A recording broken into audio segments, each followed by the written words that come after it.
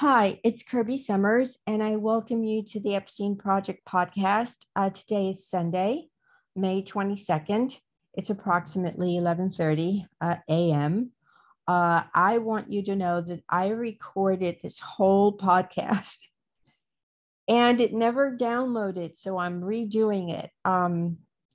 Before I get started, I want to thank everyone who came to my rescue and you guys are just amazing who helped me find information, who donated to my cause, to my legal fund. Uh, the outpouring of love and support has been, I don't even have words just to describe my gratitude to you.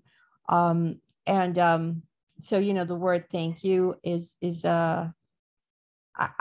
bold, capped, exclamation mark. So it's been a humbling experience, and I just want to thank you. I want to thank you. So in any event, there's a lot of information that I want to share with you regarding the attorneys that have been handling the majority of the cases for the victims of Jeffrey Epstein that I came across.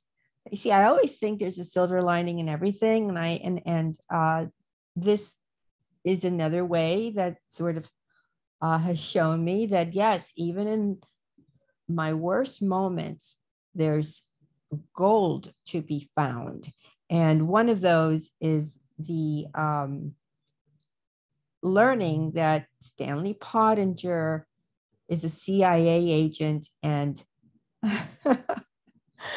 and I will explain how all of that came to be shortly. Before I get started, please like the video now because you'll forget to like it later, and subscribe because I no longer have the ability to send you an email. And also, if you want to support my work, you can do that on Patreon. I keep uploading all sorts of goodies there that, there's like close to 200 things you can, like really important things that are all connected to espionage and to different cases that the public never really gets to hear, and or join my newsletter, the Epstein Project newsletter, which is where I break all my stories. There's a lot of stuff that I can't share on Twitter or even on my podcast, and that's the stuff that I share to my newsletter. So Epstein Project newsletter. Okay, so we're going to get started here. In January, I had to send a cease and desist letter to David Boies in order to get Maria Farmer to stop defaming me. I'm not the only person she's defamed. Her recent addition to a long list, and primarily females, is Whitney Webb. And all of you are probably aware of what's going on. But in any event, as far as what the attacks on me, I wanted them to stop. To that end, I wrote a cease and desist letter to David Boies. I copied Brad Edwards and I copied Virginia Giuffre. Within days, while I did not hear back from any of those three people, Maria Farmer's artistic blower Twitter account was gone. Through the grapevine, someone who speaks with Maria Farmer told me that she told him that it was David Boies who actually went in there and removed it. I can only speculate because every other tweet, if not every tweet, going back to when she began tweeting in April of 2020, was one defamatory comment after another against many people. So she was subjecting herself to many lawsuits, not just from me, but many other people. So it was taken down. And I guess David Boies did not think that she would continue to do so on podcasts. So what I was told during this past week or maybe 2 weeks that I have had to gather information to present to an attorney so that I can proceed with my case against her. And basically, I just want her to stop the harassment and stop the defamation. I'm not looking to sue her for millions of dollars. I just want my life back and my peace of mind back, and to be left alone from someone who was clearly having issues that should be taken care of by professionals. In any event, I discovered that after Boies took down her Twitter account, that she began inviting herself, reaching out to people who have podcasts and getting on them, and apparently began to defame me and other people, libel me, slander me, whatever it's called, on these shows. So, I started getting transcripts of what she was saying. Well, one of these things that she was saying also included the fact that she started dating Stanley Pottinger. Oh my God, if that wasn't good enough to hear, and because it's wrong on so many levels. Stanley Pottinger is now about 81, 82. Stanley Pottinger is also Bradley Edwards' associate. They formed a law firm together. And I'm going to take a moment to explain how that happened soon. But in addition to Maria saying that she, quote, dated Pottinger, she went on to say that he used to like to drink, and when he drank, he talked too much, and that, he talked about Gloria Steinem. And it's a well-known fact that Pottinger dated Gloria Steinem, the CIA asset, for a decade. There are photos of them online, although a lot is being scrubbed as I speak.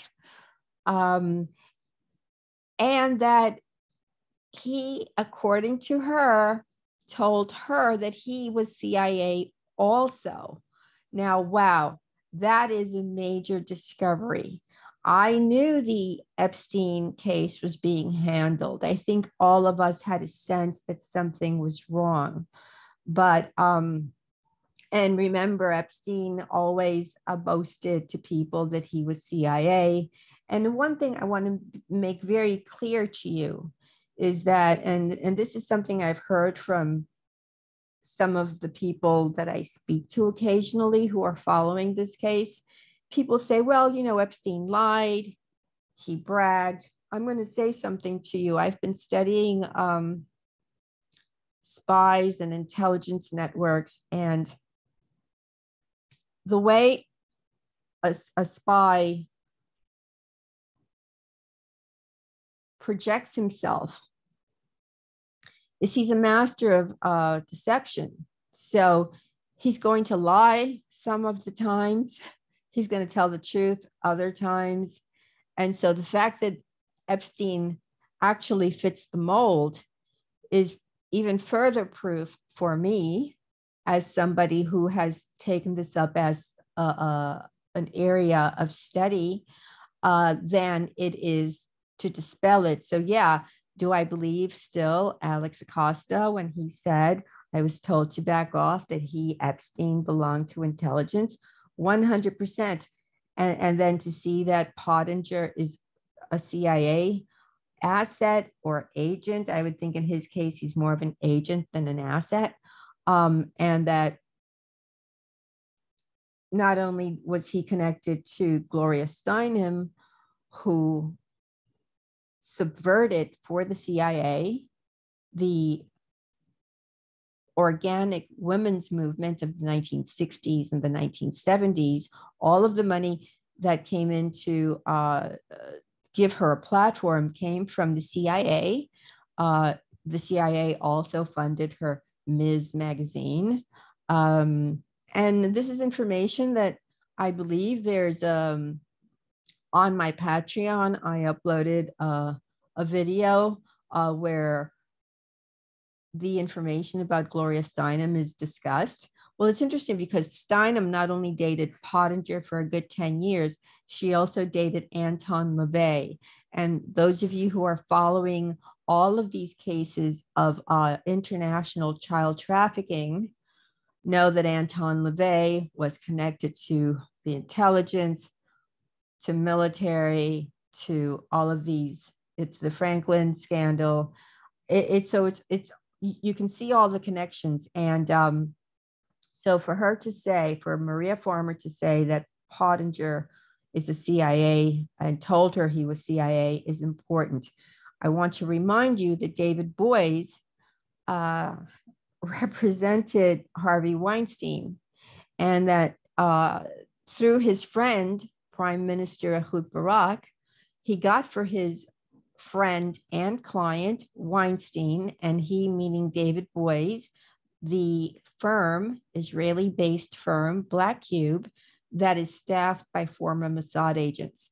Their task, he signed the contract and he got into a lot of hot trouble for that and received backlash. He signed the contract to hire Black Cube for Harvey Weinstein, who was then basically these former Mossad agents were tasked to infiltrate the life of Rose McGowan, Rosanna Arquette, Ronan Farrow, to stop the media from following certain stories, to harass them, to do whatever it took. And, you know, like Ronan Farrow in his book writes that at one point he was so frazzled. He moved, he was terrified for his life. He moved, he broke down crying while in a cab. I mean, the whole thing is a nightmare. If you've never been stalked, I mean, I've been stalked. It's a terrifying thing to be stalked because you don't know if the next person you talk to is your friend or your foe. And so they were in this predicament, and they continue to be in this predicament, quite frankly. So we have the element of Black Cube, which is connected to Mossad. We have the element of the CIA, which is, I mean, so just as a reminder, the Iran-Contra affair, as it's known, was a collaborative effort between the CIA and Israel's Mossad. And if you don't know that, know that. And frankly, if you want to know more about that, read my latest book, Creating Epstein, Bill Barr, Leslie Wexner, and the CIA. It's available only on my website, kirbysummers.com, and you will be brought up to date on that. I was also struck by by several things that I want to mention. I don't want to make this too long, but I do want to make certain facts known. We're talking about predation. You know, so somebody like Harvey Weinstein is a very, very bad sexual predator. Jeffrey Epstein, Ghislaine Maxwell, same, with the added element that it's an international trafficking, blackmail, spy ring, right? However, the undercurrent is that people are lured, lied to, promise things, kind of like psyoped into falling for a trap, or you know, becoming the victim. I'm going to use that word lightly here. And so it's interesting to see that Pottinger, who in Bradley Edwards' book went to Kentucky in 2016 with Bradley Edwards to talk to Maria Farmer, would take that as an opportunity to seduce her. I think that's called predation. Like, quite frankly, that's just such a creepy thing. He's now about 81, 82. She was born in 1969, so roughly that's about 30 years difference. She claims that it went bad, but to be honest, based on the information that we've seen, all of her relationships with everyone go bad. So that's not surprising. But she did say, and she said it more than once, that he told her, because he used to drink a lot, according to her, that, you know, sort of he too is CIA. So that's an important thing. And it's a very big thing to know that the Epstein case is being controlled. We all knew this, right? We all knew this. But now there's like this new twist, and surely I'm not holding my breath. I don't think mainstream media is going to run with this at any point in time. The other thing that I did was I started to go case by case and look at all of the cases that were filed by the David Boies, Stanley Pottinger, and Edwards team, and all of them were settled. Not one made it into a courtroom, and frankly, none of the language includes the names of any of the predatory, high-profile politicians and or very important businessmen, because you can't have a trafficking ring without men. And in fact, there's some women too, high-profile women, that these victims were trafficked to. In these lawsuits, instead of naming the person that a victim has outed, this group of attorneys who theoretically are supposed to be working for the victims of Jeffrey Epstein write former so-and-so, former high official of the United States. I mean, you know, some of those were very clear to see that they were talking about former President Bill Clinton, about other people, you know, that it's like, wow, okay. So they're not even naming them in the lawsuit. And I'm going to go back to Maria Farmer's lawsuit. So Maria Farmer made a statement that she didn't want, quote, their dirty money. When frankly, that's really all she wanted, because not only did she write this tweet, but immediately upon writing this tweet, I think either before, she had already filed a lawsuit. The reason I'm bringing this up is because her attorney, David Boies, and Pottinger, obviously, who she worked for, but that's a story for another day. He built this fake company to maybe funnel money her way. Who knows what they were doing, but they were doing something that was not on the up and up. How not surprising. However, the lawsuit that was filed on behalf of Maria was simply so that she can get money from the estate. So it's like, in order to get money from the estate, apparently you had to file a lawsuit. So they did that, and they seem to have done that for more than one person, and then immediately settled with the estate. So all of this, if we go back, a year or two to the Kessler situation, who Pottinger and David Boies decided to label a hoax. This really pisses me off. I urge you to pull up the New York Times article about Kessler, because I am beginning to think that it was not a hoax. It's called Jeffrey Epstein Blackmail in a Lucrative Hot List. And it talks about a man that sort of connected with Pottinger and Boies. He had some information. In fact, he had tapes that theoretically belonged to Jeffrey Epstein. And he, in the story, according to the New York Times, and by the way, the Times goes ahead to back Boies and Pottinger, but not before they sink themselves, because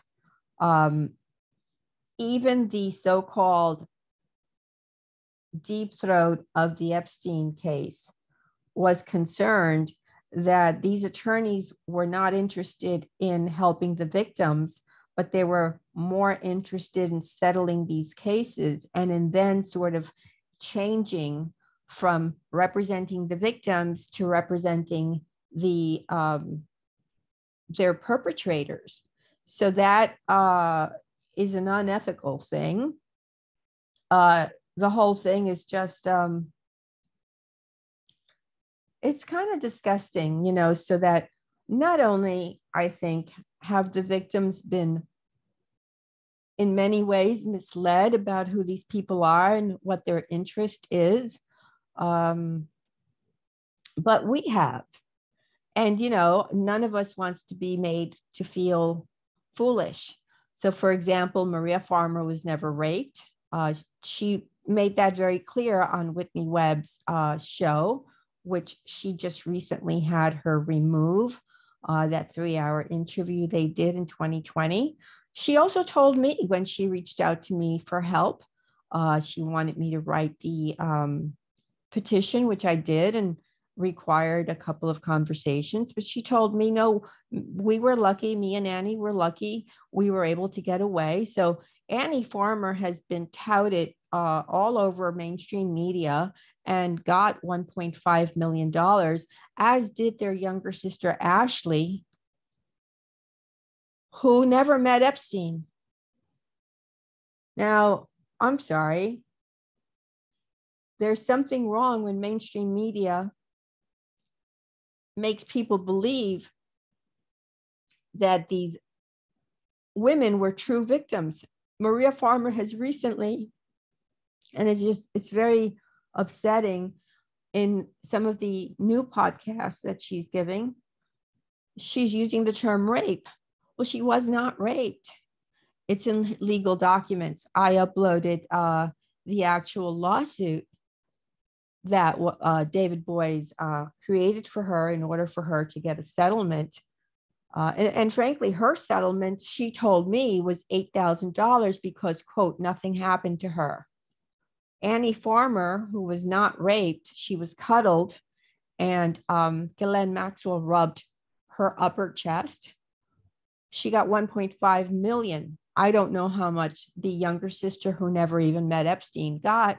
But there's something wrong when most of you, or most people following this case around the world, believe that they were true victims in the sense that they were raped. I'm a woman who was raped, brutally raped, which began a series of terrible things in my life.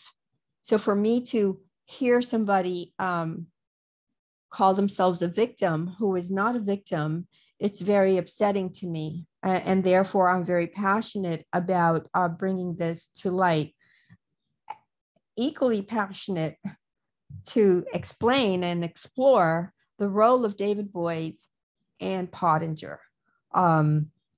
Nothing is as it seems in the Jeffrey Epstein case. Clearly, we're not being told exactly what's going on. The fact that not one of these lawsuits has made it into a court of law. So, for example, I'm going to give you 2 examples and then I'm going to wrap up. The first example being that in 2015, Virginia Giuffre sued Ghislaine Maxwell for defamation. There was some discovery that happened. There were some depositions. And then the case was scheduled to commence in 2017. Bradley Edwards was in Florida. The case was going to commence, and David Boies said, don't worry, I've got everything under control. This is in his book, Bradley Edwards' book, Relentless Pursuit, My Fight for the Victims of Jeffrey Epstein. Well, the day that the court was open, that everything was supposed to start, David Boies settles with Ghislaine Maxwell. While researching David Boies' style, I discovered that he's the boss.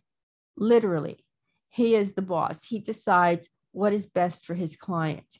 Well, that's not the way it typically works. You hire an attorney for his legalese and for his ability to do things in the legal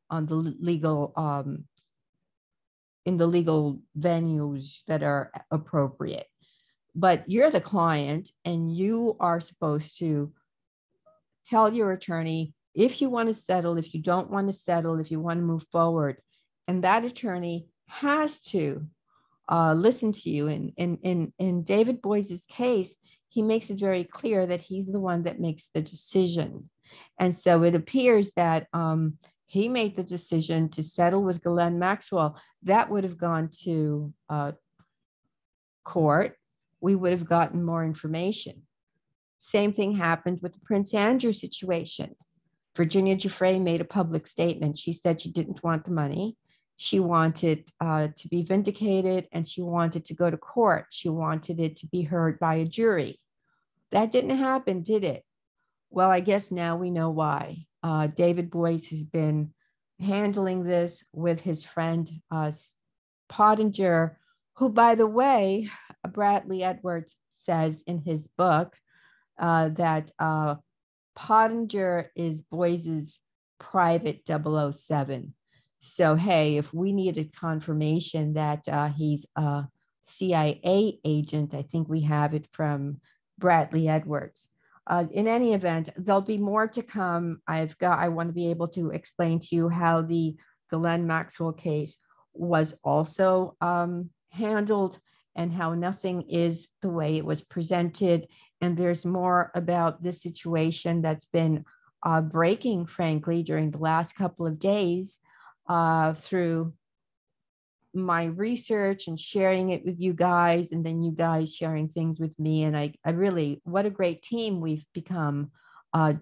We're doing what mainstream can't do and what most people can't do.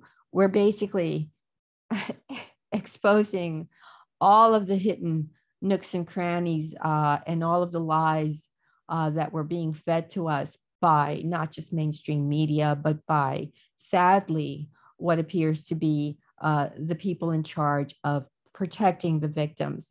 Okay, so for this Sunday, May 22nd, it's Kirby Summers for the Epstein Project podcast. Like the video. Have a good day. Bye-bye.